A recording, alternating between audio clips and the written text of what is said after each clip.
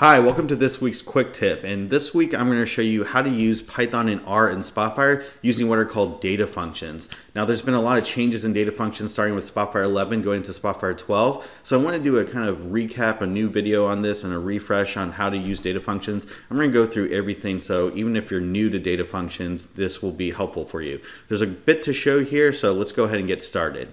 Now data functions are a way to enhance your analytics using Python and R scripts.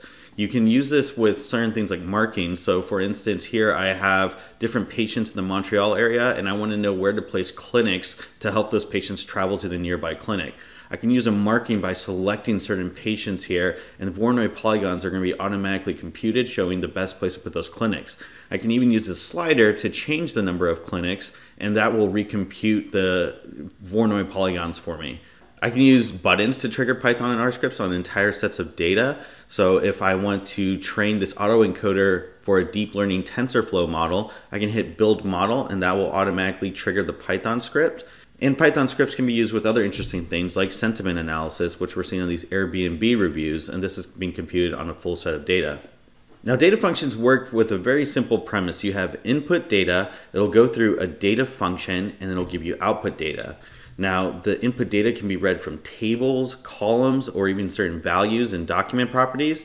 They can be subset with markings and filters, and then they can output to data tables, columns, or document properties as well. It can all be made very dynamic as well to be triggered when new data comes in or you select new markings, and it's all interactive and immersive that way. Now, data functions are compatible with R and Python, but also with MATLAB, SAS, TIBCO Data Science, Cloud Services, TIBCO Model Ops, KNIME. There's a whole host of different engines you can use behind data functions, but we're just going to show Python and R in this video. So without further ado, let me go ahead and show you how I can use a data function in practice, and then I'm going to show you how to build that data function from scratch.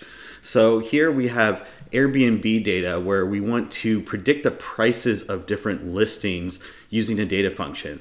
I can go to this FX flyout where you can see I have lots of data functions available. We have over 50 data functions available for download on the community, and you can see that at the end of this video. I'll point you to a link where you can download these data functions.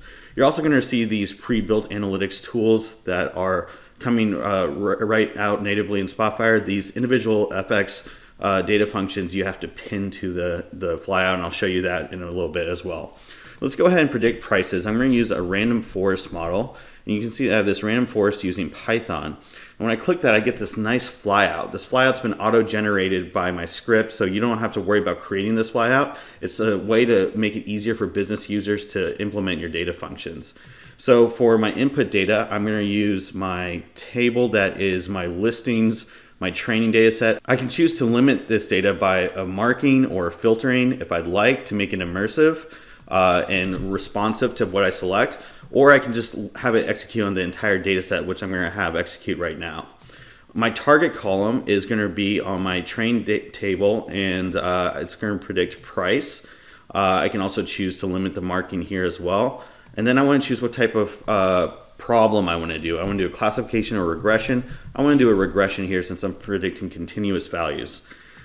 Below that, I have some optional parameters. Now, these are going to be set by default by the data function. That's the way I've designed it, but I have an option to change some of these hyperparameters, such as the number of trees in my random forest or the minimum samples in the split.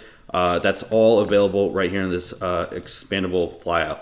Now, if you want your data function to refresh when new data comes in or refresh when you select and mark different data, you want to check this box for refresh automatically. Also notice that you'll see these descriptions in here for how the data function, what the data function does, what the different input parameters are. I'm going to discuss that when we create a data function from scratch. When I hit OK, it's just going to actually compute on initial set of the data just to test for the outputs. And we're going to see that I have an output table, I have an output value, and I have another output value and output table. So I can choose to add this as a new data table, which is what I'm going to want to do for my predictions. But if I wanted to actually join this to another data set, I can use add rows or add columns, or I can use things like replace a data table or add calculated columns to another data table. I can also choose to exclude certain outputs. So this value, I'm going to want to output this value as a document property. And this is going to go into the evaluation metric document property. It's going to create a new document property for me called evaluation metric. And then on this one, it'll do the same thing, but I can choose to exclude it as well, and it won't actually compute that. So there's also a feature importance table that's calculated. Let's go ahead and hit OK and have this compute. You can see it computed very quickly, and I have price and prediction here. So when I click, this is test data that has been generated by my data function. So I can go into my data canvas, and starting in Spotfire 11.5, you actually have a data function canvas available where you can click that data function and you can see that same flow of input data to output data with the script in between. So we can see my listings clean data set that went in. We can see that I selected my price column for my target column, my value I put as regression. That all goes into this script. I can click the gear icon and I can see the Python script that's actually used. This is the actual data function. Again, we'll go into a little bit more of this after I show you how the data function works. If I want to change some values, I can hit this gear icon and I can change my input data. I can change my inputs right there. And then I have my outputs. This is the test data that came out with the prediction and the price, the evaluation metric that came out, the feature importance table. Remember, we skipped the evaluation score, so that's skipped here. I can change these outputs as well by using the gear icon. So this is automatically created for you when you run a data function. So here in my Airbnb analysis, I have the results as a prediction and a price. I'm going to select both of these, and Spotfire is going to automatically suggest a scatter plot because I have two continuous variables. So I can create a scatter plot for these two and place it right here. And now we see the predicted price and the actual price of Airbnb. And we can see that these Airbnbs are predicted to be priced higher than they actually are priced. So maybe that's a candidate for a host to increase the price of their Airbnb. And then these are actually predicted to be lower than the actual price. So these are overpriced Airbnbs. You'll notice in the legend that I have an FX here. So for my input data or anything that's attached to my data function, I can click this and I can change my inputs directly from my Spotfire visualization. So if I wanted to change this to a classification, I could change that right here and refresh the data function.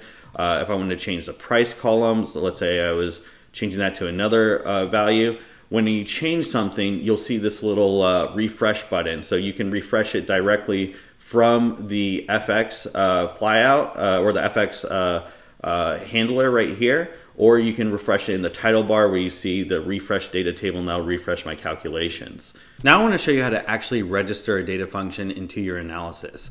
So where you go is this tools and register data functions. With this register data functions, you'll get this window where you can put in the name of your data function. You can choose your engine. If you want the R engine or the Python engine, you can choose the packages or the libraries, the open source packages and libraries that you want in here. I'll show you in a second how to install those. And then you can put a description in. Description's optional, but it shows up nice in that flyout. Remember when we had the descriptions for the input parameters and the description for the data function? This is a description for the data function. You put that in. You put your script in here, and then you have input and output parameters.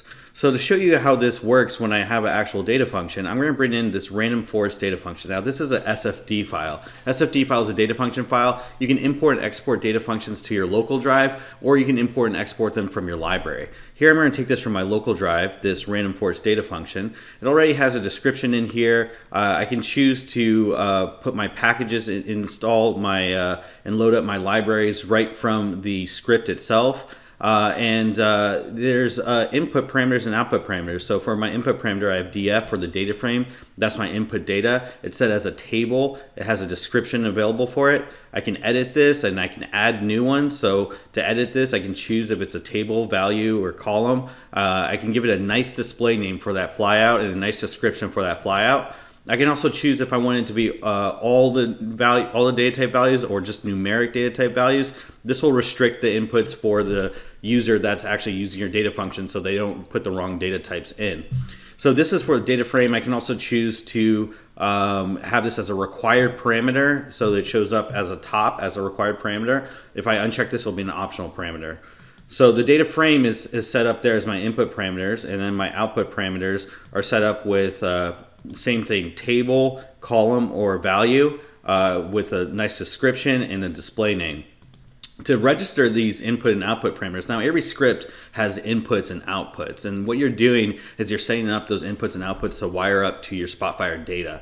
And so what you have here is my input is this df data frame, and if I want to create that as an input parameter, I can just highlight it, right click it, and I can select input parameter to bring up my input parameter window, or I could have selected output parameter to make that an output parameter. So I set up all my inputs and output parameters for my script, and then it's almost ready for use with Spotfire. The last thing I can do is give it an icon, and this is introduced in Spotfire 12.1. You can give it an icon for the flyout. So I'll give it this nice prediction icon, and then what I can do is a couple things. If I want to actually run this on my data now and have this data function embedded in my DXP for future use with this DXP, I hit the run button.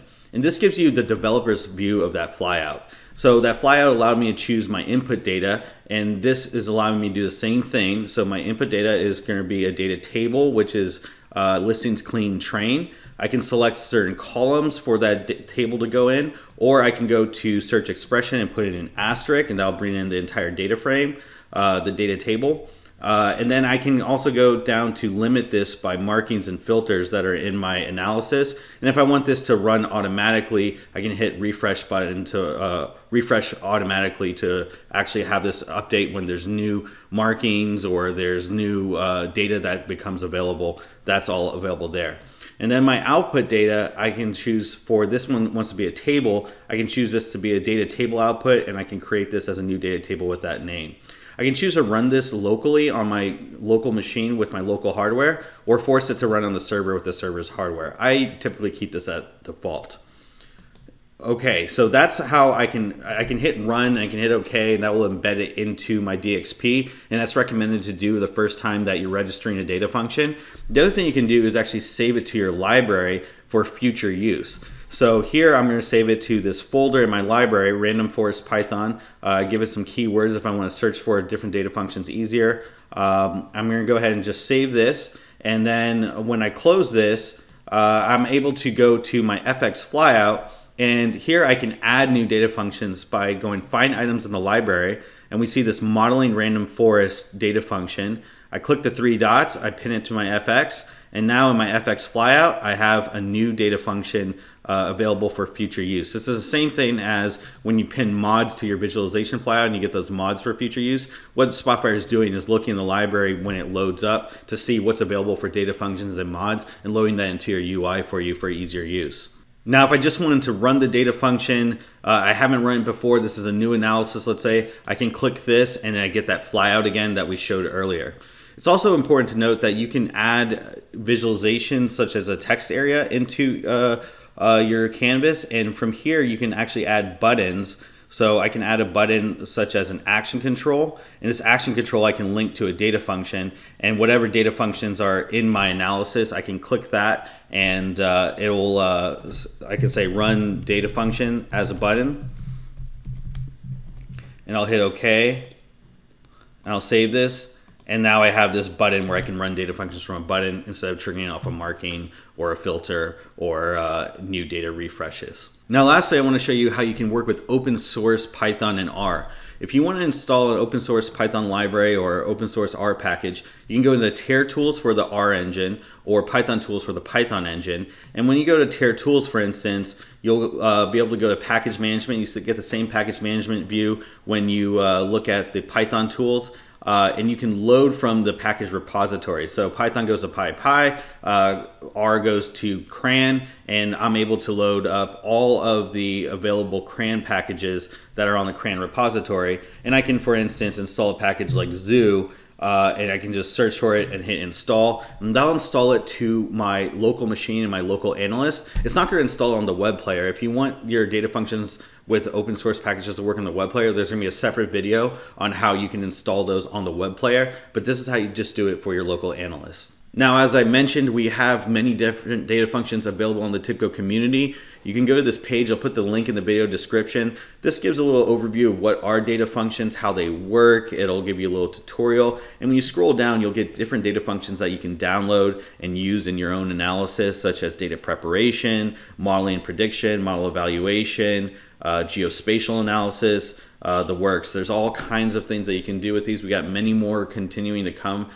So keep checking back on this page for more data functions. And I hope that you use these data functions to really expand your analysis. You can use these for statistical analysis. You can use this for physics-based analysis. You can use this just to wrangle your data and modify your data. It's all really, really intuitive and really nice way to do advanced analytics in Spotfire. Thanks for watching this video. I hope you subscribe to get more content, and we'll see you next time. Thanks.